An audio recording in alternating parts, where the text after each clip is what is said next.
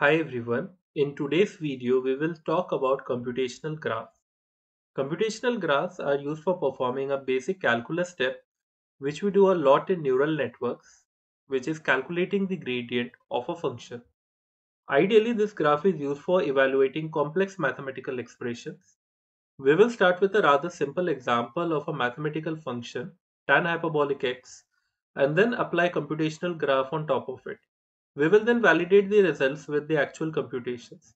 We should know that in computational graph, the nodes represent the mathematical operations and the edges represents the flow of data between those mathematical operations. We will now expand the term tan hyperbolic x, which will look like this. Now, if we see this expression carefully, and if we start with the fact that we just know x, we can see that this expression is entirely made of x minus x, e raised to x, e raised to minus x. And once we are able to determine all these values, then exactly we can find e raised to x minus e raised to minus x for the numerator and e raised to x plus e raised to minus x for the denominator. So now the computational graph representation will become much easy, and we will be able to represent the computational graph, which will look like this. So at each node, we explained that there is going to be a mathematical computation or a mathematical operation present. At this node, we do the mathematical operation of multiplying x with plus 1. So over here we have just x stored, and over here in this node we multiply x with minus 1. So over here we have minus x stored. We further calculate the value exponential x over here, which is e raised to x, and over here we get e raised to minus x, and here we calculate e raised to x minus of e raised to minus x, which becomes the numerator for the expression of tan hyperbolic x, and over here we just calculate e raised to x plus e raised to minus x. We reciprocate it in the form that we have 1 upon e raised to x plus e raised to minus x, and eventually we multiply this term and this term. So on doing so, at this step we exactly get the expression of tan hyperbolic x. So this is how we were able to resolve an expression of tan hyperbolic x which looks like this in the form of a computational graph. Just we need to keep in mind that the nodes should represent the mathematical operations which we are performing, and the edges represent the flow of data between those mathematical operations. We also know over here that the derivative of f dash x is this 1 minus tan hyperbolic x square. We will label the nodes as a, b, c till h and write what exactly is happening inside each node. So here we label this first operation as A, the second operation as B, C, D, E, F, G, and eventually the final operation as H. Now we will try to understand what are the substitutions we are making at each node. We start with A. At node A, we just multiply x with 1. At B, we multiply x with minus 1. And considering the fact that all the edges represent the flow of information from one node to another, just consider the node A over here and the node C over here. So we have an information that A is equal to x, and it is the duty of this edge to relay the information from A to C, and consequently C could be written as e raised to A. Even though at the point C we have calculated previously that it is e raised to x, but since x is taken over by A as we substituted x with A, so we can safely say that C is e raised to A. Likewise, at this point D, we can say that D is e raised to B. Now, since we have the information at C and D, and we need to find out what information we can have at E, we can get that E is C minus D, and the operation at F is C plus D. Consequently, at G, we get 1 upon f, and eventually at h we multiply both e and g together. So over here, what exactly is happening is the fact that at each node we have the information propagated from the previous node, and that information propagated at a single node is cumulatively taken forward to the nodes which are succeeding it. We will now draw something which is called as a dependency graph. Even though dependency graph is not a term used in literature, I will call it as a dependency graph to make understanding a bit simple. It should be noted that this dependency graph has nothing to do with the dependency graph we learn in NLP and other places. It's just a term used for understanding this example. Here we start with the last node. We start with H and draw the predecessors of each node till the origin node. So, if this is the graph we are having, our dependency graph is going to look like this. We have H. H is dependent on two nodes, E and G. We plot it out. It is dependent on G, and it is also dependent on E. And if I consider G, G is dependent completely on F. It is not having any other predecessors.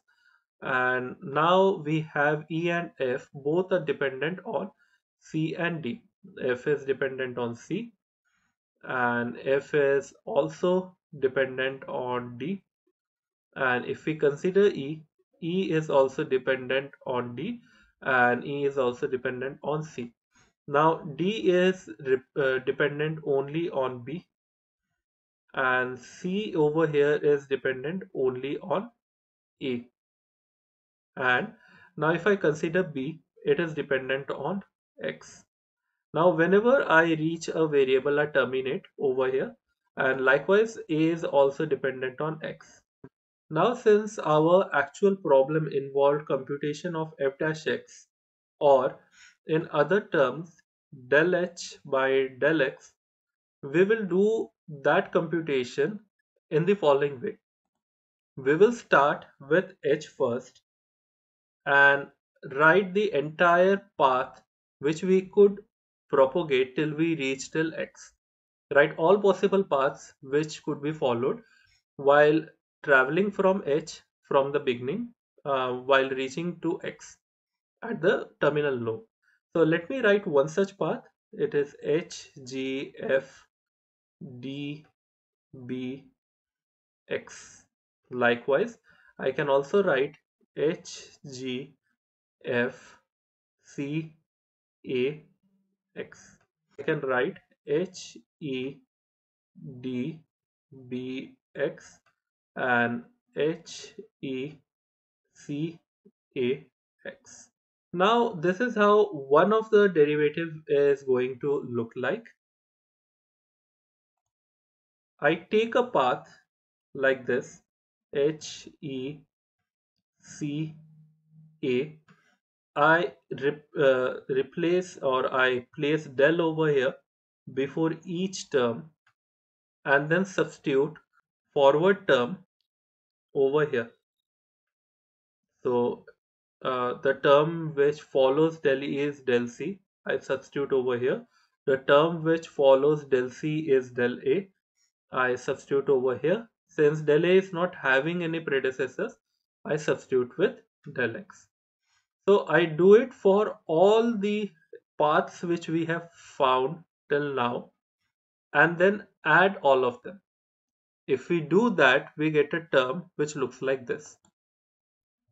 Now, this first term was a term obtained from HECA.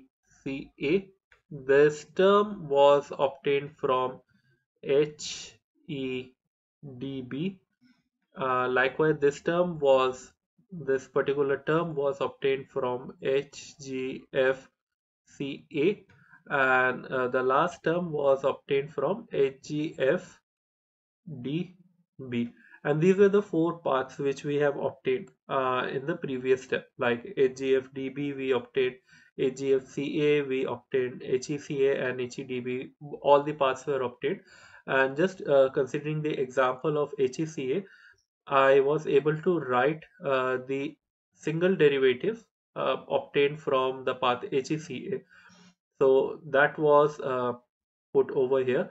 Now we had HEDB. The derivative was calculated in exact same way, that we write HEDB first and then replace or we just add del over here, and in the denominator we just populate the successive term which follows, like del E is following del H, I write over here. Now del D is following del E, I write del D over here, and del B is following del D, I write del B over here, and at the end I write del X. Like after del B there is no other term, I write del X.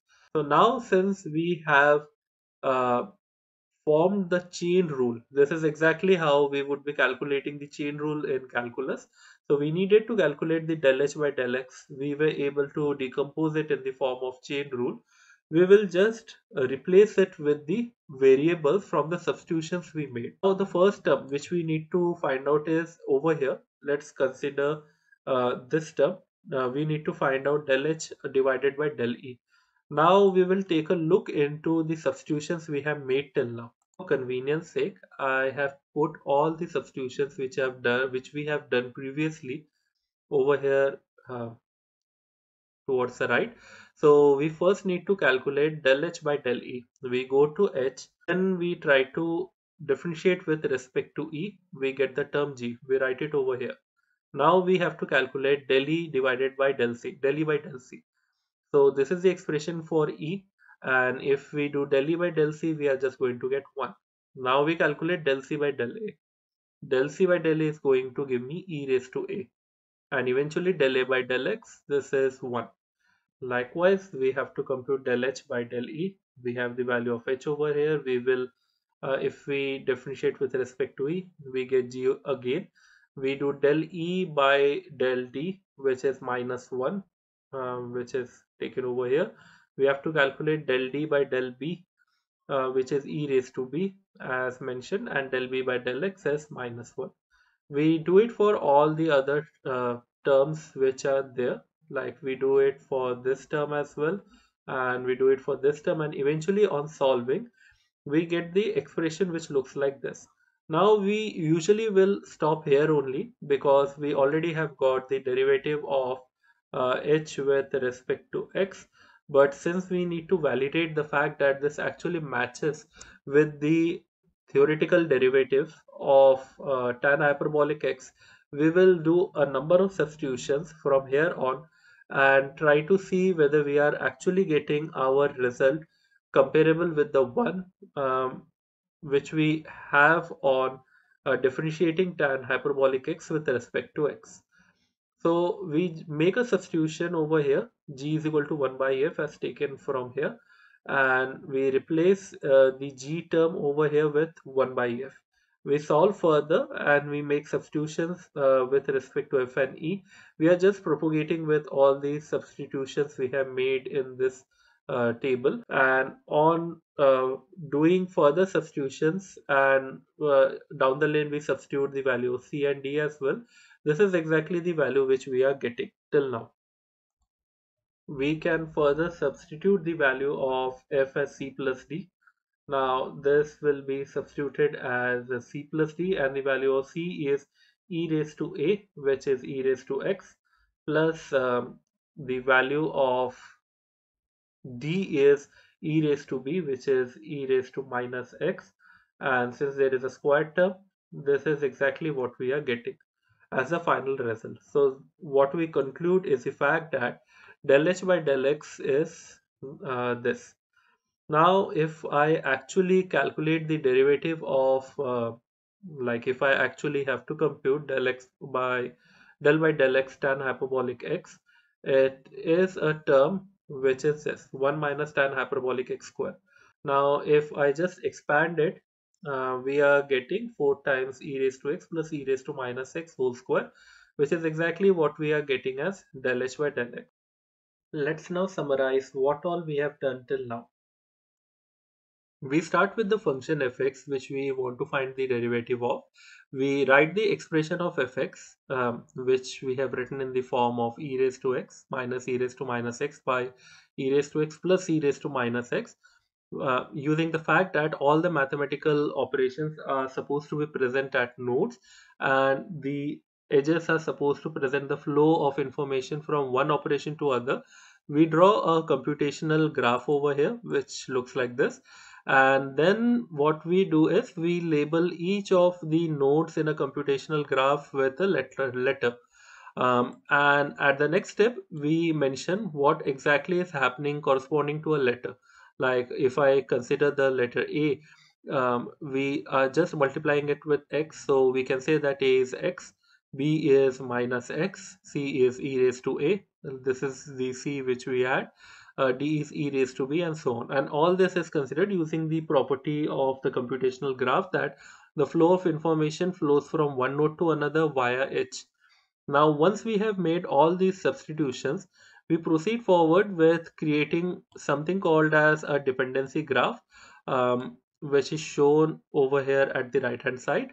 The dependency graph will show all possible paths which could be made if we consider the terminal node H over here to the root node X from where we started.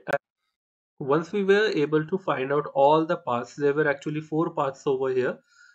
We proceed forward with the calculation of the chain derivatives, and because of making the calculation of this chain derivatives easy, we did draw this computational graph in the first place. Once we are able to draw the computational graph, we were able to draw the dependency graph, and then we were able to find out the chain derivatives. We proceed with the substitution values which we have made till now, and we make successive substitutions using the values which we have to obtain an expression.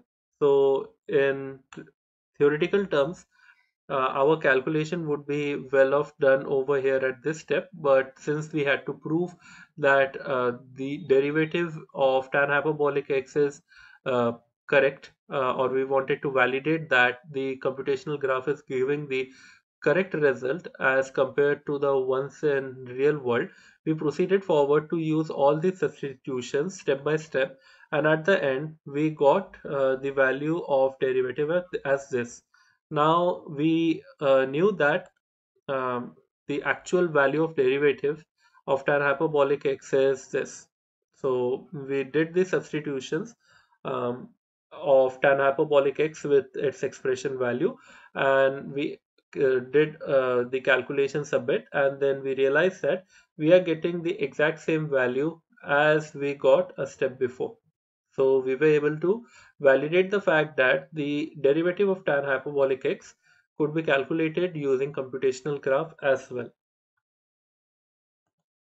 So in this video, we were able to understand how we are able to find the derivative using a computational graph.